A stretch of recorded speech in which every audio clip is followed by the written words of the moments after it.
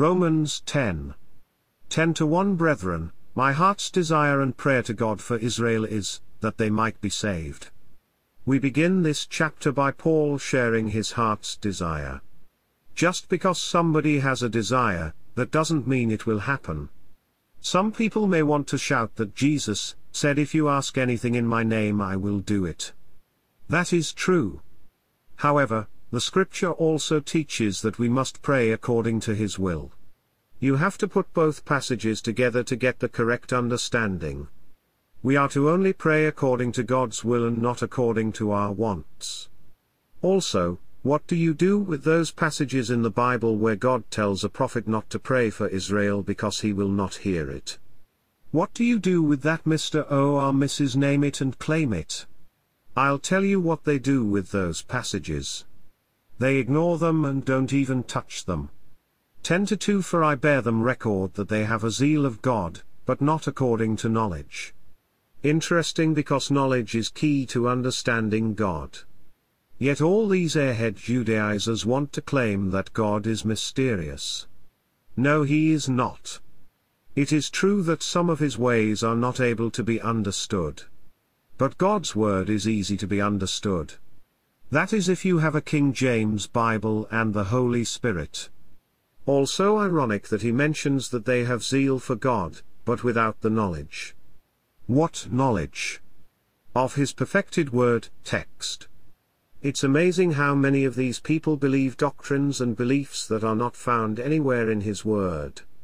That is why Judaizers are lost and going straight to hell. 10-3 For they being ignorant of God's righteousness, and going about to establish their own righteousness, have not submitted themselves unto the righteousness of God. That is the main problem with mainstream religion of the world. Ignorant of God's righteousness, as described and explained clearly in the King James Bible perfected text. Also they are very busy to establish their own righteousness in the flesh, which is as filthy rags according to the book of Isaiah. That is why people cannot understand scripture or doctrine. They don't search the scripture. Rather, they are much rather search the sages, Talmud, originals they've never seen, Hebrew or Greek, lexicons, commentaries, multiple Bible versions, teachers, pastors, etc. Lastly, you cannot submit yourself to the righteousness of God if you are ignorant about his righteousness. So unless you're reading the King James Bible perfected text, you are not going to understand God's righteousness completely. By using many other versions of the Bible, and the others I've listed, ignorance will be part of your faith and walk with a God that you don't know much about. 10-4 For Christ is the end of the law for righteousness to every one that believeth. You have to let the context speak for itself. Otherwise, you're guilty of picking and choosing certain texts and running with them, like all cults do. Context. See verses 5-10. Just paraphrasing the simple message.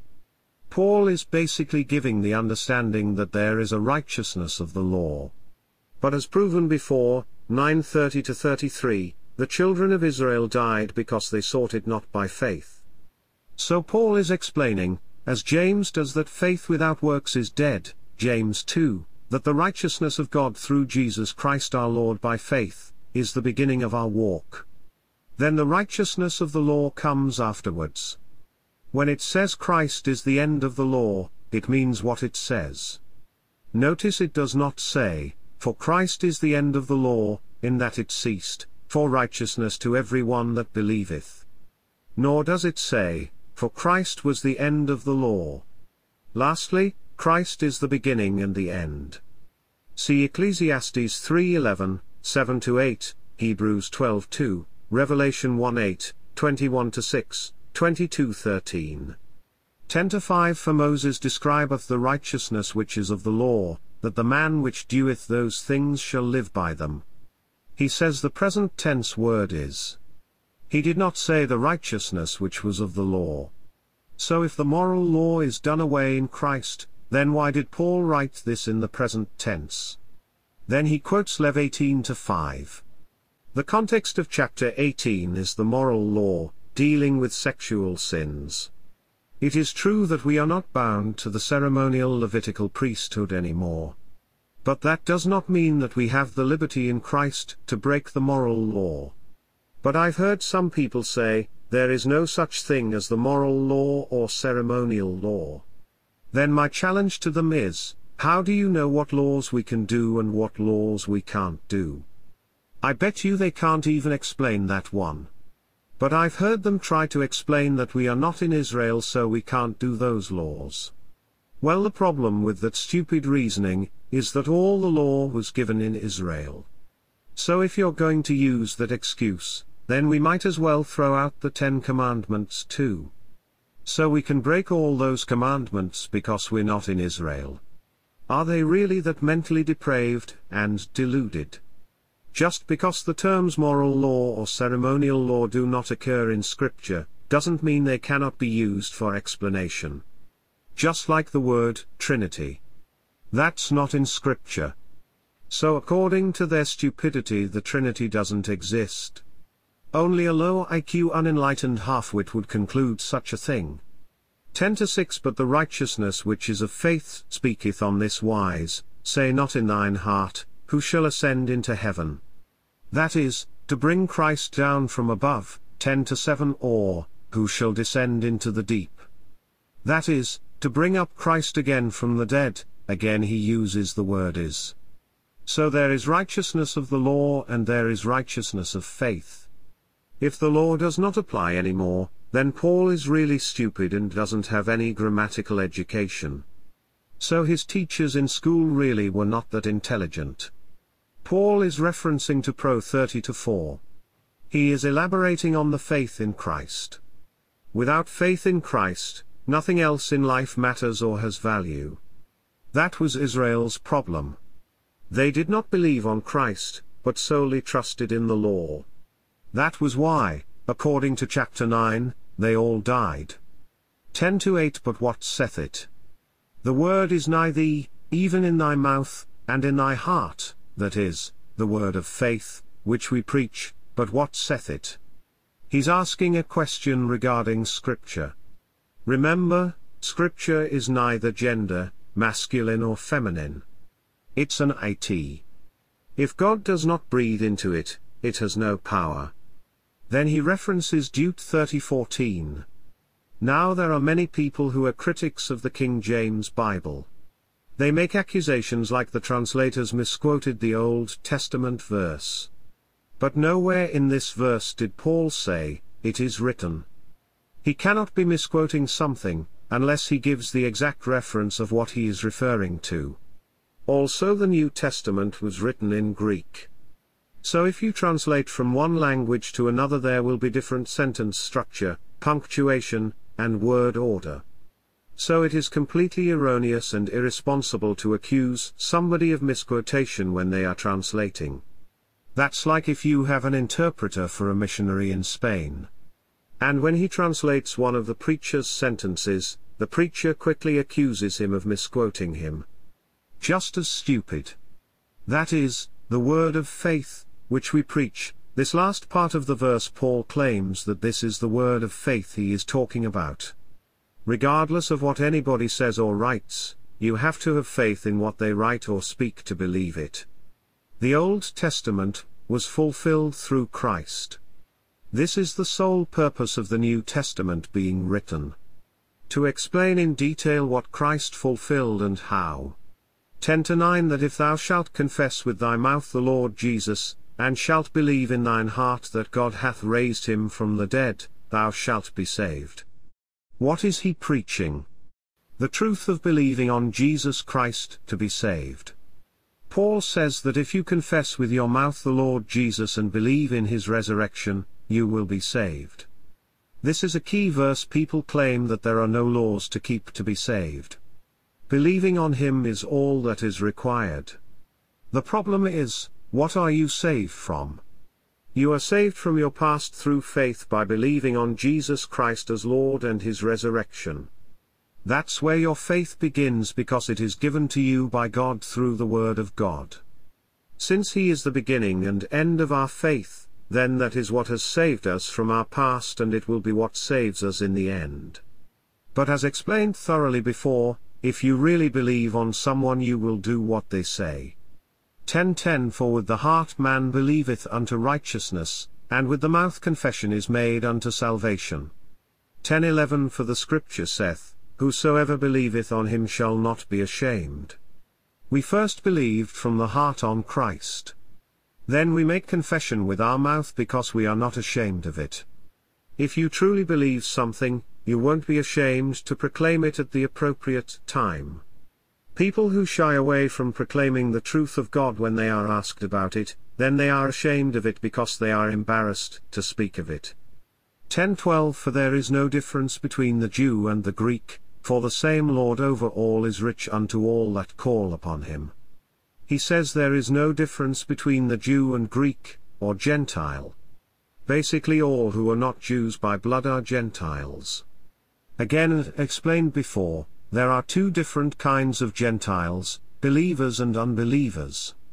The same with Jews, born by blood, and Jews of the heart, which is what the church is. 10:13 For whosoever shall call upon the name of the Lord shall be saved. The gospel is open to all. Also again we are saved by calling on the Lord from our past. There is nothing we can do to atone for our past, except to believe on the Lord and the gospel. 10:14 How then shall they call on him in whom they have not believed? And how shall they believe in him of whom they have not heard? And how shall they hear without a preacher? Three questions that Paul asks based on logical sense. 1. They cannot call on someone if they don't believe him. 2. Secondly, they cannot believe on somebody if they haven't heard of him or the gospel. 3. And they cannot hear about the gospel without a preacher. All 3 points are inseparable. That's why Christ said for us to preach the gospel. He set the example by doing it during his earthly ministry. Now he leaves the job to us. 10:15 And how shall they preach, except they be sent? As it is written, How beautiful are the feet of them that preach the gospel of peace, and bring glad tidings of good things. People have to be sent to preach. All of us are preachers to a point. That's why the scripture talks about being prepared to have an answer to them to ask us of the hope that is in us. He talks about preaching the gospel of peace and bringing glad tidings of good things. The gospel of Jesus Christ will bring peace to people if they accept it. But it will bring prosecuted wrath from God if they don't accept it. 10:16 But they have not all obeyed the gospel. For Esaias saith, Lord, who hath believed our report? So the gospel of Jesus Christ was preached in the Old Testament. It was preached as a prophecy, but it was not offered yet. The they is Israel. They have not obeyed the gospel. And they did not obey it again when Christ appeared. 10:17 So then faith cometh by hearing, and hearing by the word of God. Faith can only come from God when you hear his word. Not somebody singing a solo in church, or a choir number, or preaching from the pulpit. But it's hearing the word of God. Now you might ask, well, what if I'm deaf? Then you can hear with your eyes by sign language. 10:18 But I say, have they not heard? Yes, verily, their sound went into all the earth, and their words unto the ends of the world. This is proof that the Great Commission was completed by the apostles and prophets. It says all the earth and ends of the earth. And no, that does not prove the world is flat. So pastors have no business putting a lecture yoke upon their congregations telling them that they need to get the Great Commission done, as though it's not being done. In that case, this pastor must not know much about his Bible, and must have been soaking his airhead noggin in Greek lexicons and dead languages. 10:19 But I say, did not Israel know?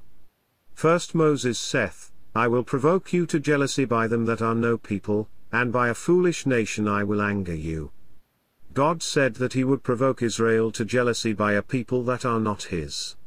And by a foolish nation he will anger the Jews. That's why the Jews wanted to kill the apostles and the early church. Because they were the choice God made through his Son. It's interesting that he will make the Jews jealous by him choosing another people. So the Jews would have to be grafted into with the church to be accepted. If somebody is jealous, they will move from where they are at and move towards what they are envious of.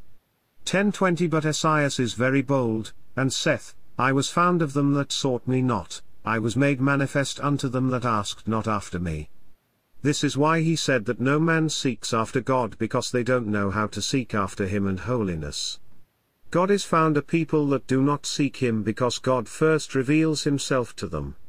He makes the first move. That's why the scripture says that he first loved us by sending his Son to die for the world. 10:21 But to Israel he saith, All day long I have stretched forth my hands unto a disobedient and gainsaying people. Again, when he says Israel, he is meaning the Israelites of the flesh. Not according to the promise of Abraham through Isaac. It was the backslidden sinful Israel that he did everything within his power to convince the Israelites to follow his ways. But they chose not to.